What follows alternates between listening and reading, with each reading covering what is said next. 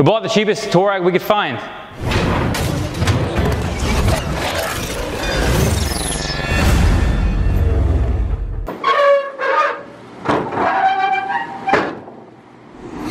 This is it.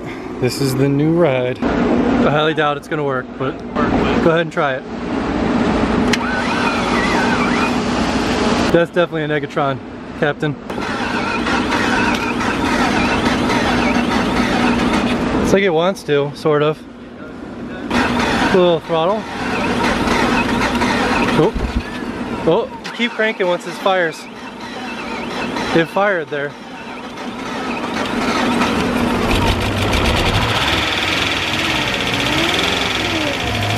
Alright, don't let it die.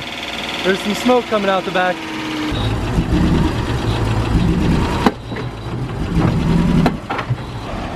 The classic case of a vehicle that's too big for the trailer. It looks like the trailer ramps aren't gonna hit. Oh, that one fell down. But they're not gonna hit. Okay.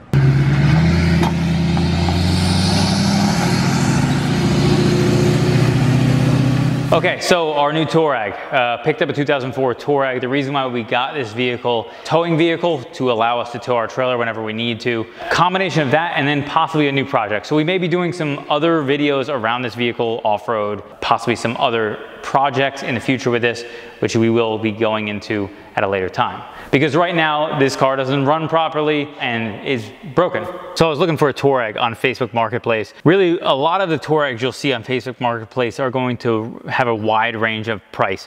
Touaregs are notorious for being problematic, especially in the early years, 03, 04, 05. While that is somewhat deserved initially, most of those issues got resolved, but it has driven down the value of them overall. These cars will be out there anywhere from, let's say, $3,000 to $5,000. And that is in a running condition as opposed to this one which we purchased, which was not in running condition. So this car I found on Facebook Marketplace, it was listed at $2,500 and was about 3 hours away from us, and listed that it needed a timing chain. Now this engine has 201,000 miles. That's pretty high mileage, and needing a timing chain is a concern. Now, this is something that was at a place that was not specialized in Volkswagen and Audi. It's a more rural area where I suspect they probably don't have a lot of options for people who are specialized in particular models like that. So I suspected it probably needs a timing chain adjuster based on the information that I saw listed there. Worst case scenario is this thing would have jump time and it needs an engine. So I looked at some costs of what we can get a 4.2 V8 for if we needed one, and you can just find them on eBay straight out for about $1,000. So even worst case scenario with this car, you have to buy an engine, it's about $1,000. So I was willing to take the gamble. We rolled out there, we picked this thing up. We did get this woman down. We paid $1,250 for this car. Now this car, while it does have some problems and it is going to be costly to fix them, it is actually a very nice car overall on the outside. Outside, this thing is almost immaculate, I would say, for a 2004 vehicle, especially a car with that much mileage. The one important note about a Touareg like this that you're purchasing is it's safe to assume with a Touareg that three things are probably true if you're buying a V8 Touareg, even if it's running. It probably needs a timing belt, it probably needs brakes, and it probably needs tires. All of those are extremely expensive, which is something that you should be aware of whenever you're purchasing one of these. The V8 Touareg engine actually doesn't have a timing chain here. It's located on the cam chain adjuster. So this is a timing belt. You have chains here and then here on the cam adjusters themselves. It's basically a chain that keeps the camshafts riding together. So that's what they were saying. It needs a cam chain. That's almost guaranteed to not be the case unless it's snapped, in which case it's going to bend the valves and need probably an engine. I suspect this thing almost certainly does not have a broken cam chain. It just needs a cam chain adjuster. They are somewhat, I wouldn't say common to go bad. They can go bad. When they do go bad, it's a very expensive fix. A factory one's about $800, an aftermarket one's about $250. Either way, it's still gonna be expensive. And it's 9 hours labor because you have to take apart all the timing belt stuff to get to it anyway. Now, looking over the cosmetics of this car, first thing that we noticed was how nice the headlights are. Now, I can guarantee you these are the original headlights, or at least factory headlights, and these have definitely been refinished before. There's no way this vehicle would have made it 200,000 miles with the headlights being this clear. So it looks like it has some kind of clear coat over top of it. So they probably brought it down to where it's clear and then put a clear coat over top of it. That can be done a couple times on the vehicle. So, but these look great for what they are, especially for the vehicle. Now, other cosmetic stuff that's wrong, it's missing this headlight washer cap. It has a crack right here in the grille. but again, 200,000 miles, you're gonna expect the paint to be messed up in some of these spots, just rock chips and general stuff. I'm really majorly concerned more about major damage and accidents and scuffs and things like that. There does appear to be a scuff right here that may or may not buff out.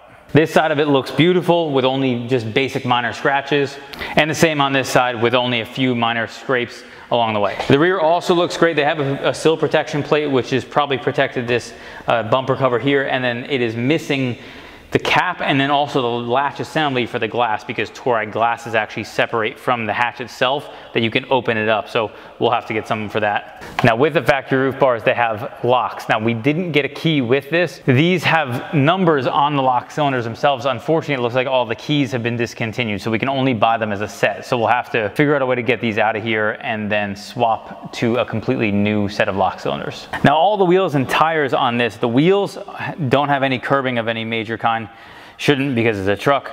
The tires were actually had a little bit of tread life on both front and rear, but this one has a plug in a place where plugs are not supposed to be.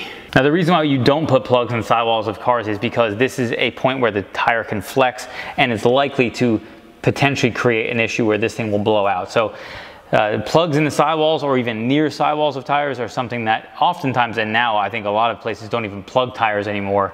They only patch them because of a lot of safety liabilities around people blowing out stuff with plugs or any type of safety concerns around them. Touaregs are notorious for this issue where everything starts peeling. A lot of the soft touch stuff in this era, the 2004-ish era for Volkswagen and Audi, had this issue. So a lot of the soft touch stuff is peeling. Now we found some options to maybe resolve this. So make sure you check out some of the future videos that we're gonna do around fixing this issue with the peeling. So aesthetically, that is probably the biggest eyesore around this. Nothing is majorly broken with this except for we have the mirror button is completely snapped off and there is a cracked wood grain trim here. Other than that, all the other things appear to be functioning and working, including the armrest. The door pull is missing. It appears as though someone must have swung on this like a monkey because this thing actually bolts on and should be pretty strong, and our window switches are also peeling as we would expect. Now the only other major interior flaw other than the ones we've covered thus far, as you can see, is our finely carved wood stick that we have holding up our glove box. So we may be able to repair this. It's unsure. This latch is not working properly and we may be able to repair it. If not, we will have to replace it. Now in the back of the vehicle, everything looks pretty good. Few things, soft touch is peeling like it is in the front, and one good thing is our sunshades in the rear all work and are functioning and are unbroken like you wouldn't find in most of these vehicles. Now the headliner is dropping in the rear, so we will have to have somebody repair that. Most likely I would have an upholstery guy replace this, because otherwise we can replace the headliner, but that thing's gonna be insanely expensive for this car. Now we were gonna show you the trunk, but we realized that the battery's dead, so we have to jump this thing to get the trunk open. So since the battery on Touaregs is underneath the driver's side seat, which we will be replacing the battery with a DIY, we're gonna take these jump posts. So there's a positive terminal here, a negative terminal there, and then we're gonna turn on our jump box to get this thing going. Hey, it opens. Are you surprised? Yes. I mean, there's a chance the trunk latch didn't work. There's some goodies in the trunk. Our engine trims are in here. So this thing is gonna be completely sweet looking when we're done. So let's see, is a spare here? There it is. Ooh, it's leaking. Is it? Yeah, some water just fell down. Nice. Where did it fall from now? It'd be like, oh, it's a little bit damp. This is wet for sure. So we do have a water leak of some kind that appears to be from the rear. So most likely when you have a water leak, it's gonna be from the sunroof drains. That's what I'm going to assume. It's probably safe to assume that's the case. I'm gonna leave that out because it's soaking wet. I do not want to enhance our moisture issue by allowing that to soak.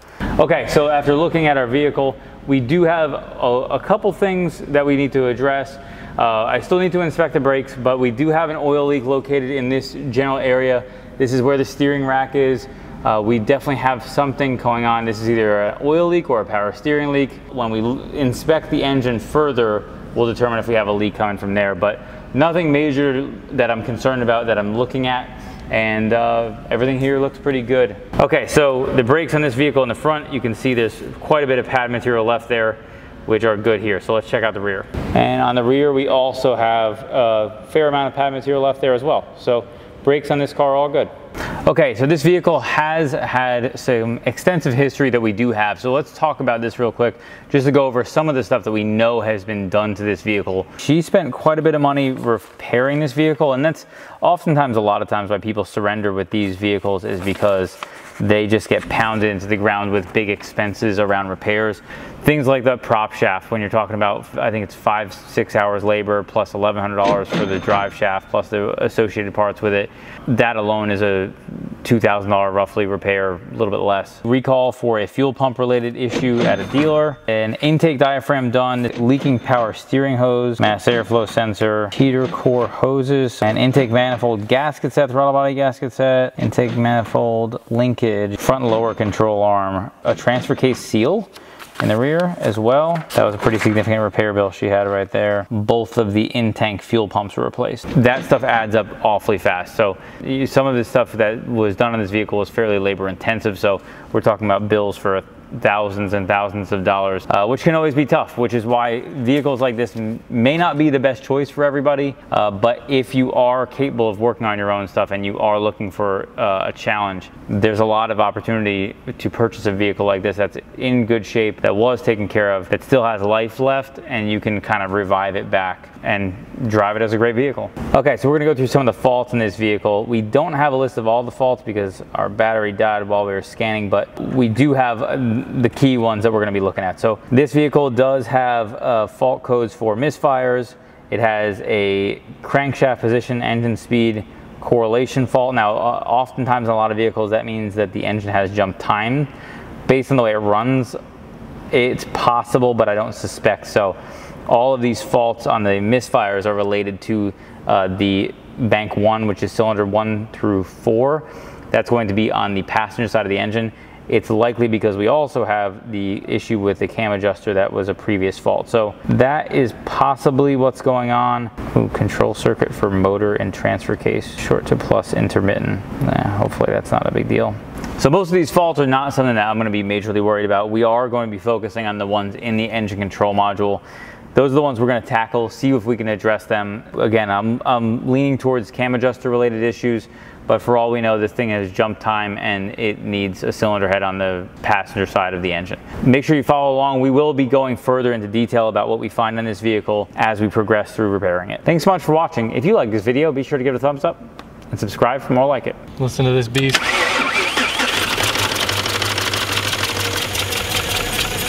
Oh yeah, sweet cam, bro.